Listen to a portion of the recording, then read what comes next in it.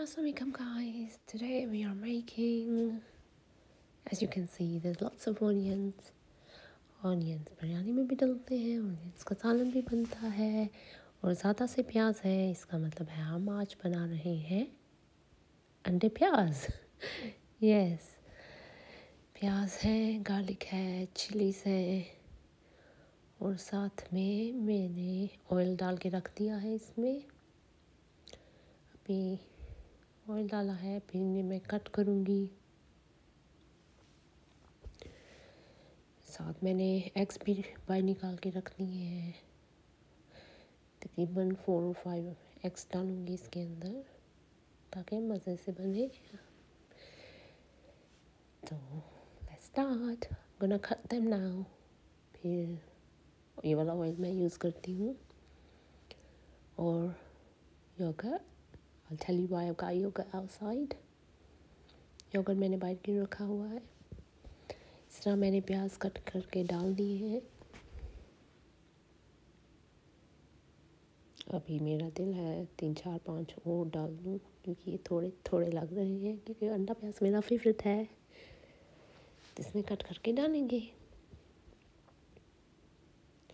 इसके अंदर मैंने सॉरी गार्लिक, जिंजर भी कट करके डाल दिया है और इस तरीके से हल्का हल्का हिला लें। मेन हमारा पर्पस है इनको सॉफ्ट करना, ना बहुत ज़्यादा ब्राउन करना, मेन इनको सॉफ्ट ही करना होता है और थोड़ा सा कलर आ जाए। Easy peasy, lemon squeezy. I like doing cooking with fun. थोड़ी देर इनको ढाँप देंगे। अब ढाँपने के बाद खोल के देखते हैं। Steam, as you can see, steam थोड़े सॉफ्ट हो चुके हैं ये।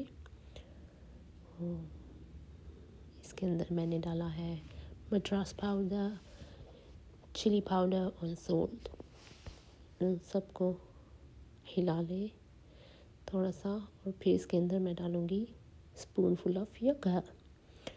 पहले मैं ऐसे करती थी जब मैं थोड़ी यंग थी, जब थोड़ी छोटी थी, पानी डाल देती थी।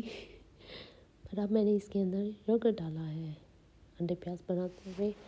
बहुत ज़्यादा नहीं, like spoon full, like big spoon और like 2 tablespoon something like that. इतना सा मैं डालती हूँ, अपनी प्रेफरेंस है थोड़ा सा। कुछ लोग कुछ भी नहीं डालते, पानी भी नहीं डालते। मेरी फैमिली जब पकाती है कुछ नहीं डालते। इसके अंदर हम एग्स तोड़ के डालेंगे।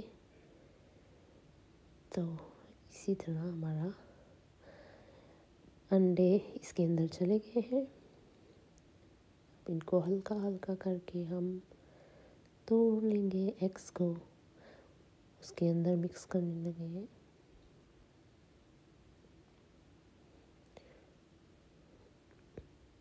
इसके अंदर सारा मिक्स हो जाए अच्छे से।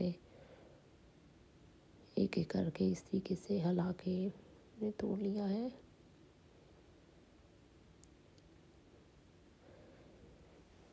थोड़ा सा डिफ़िकल्ट हो जाता है बिकॉज एक हैंड से कैमरा पकड़ो और एक से वो। इस तरीके से एज यू कैन सी मैंने ऊपर थोड़ी सी स्प्रिंकल की है क्रश चिली और ये हमारे ऑलमोस्ट रेडी है। Looking nice. आपको जब लगे कि अंडे भी अच्छे तरीके से मिक्स हो गए हैं ऑनियंस के साथ एंड पक गए हैं, तो दे ऑलमोस्ट रेडी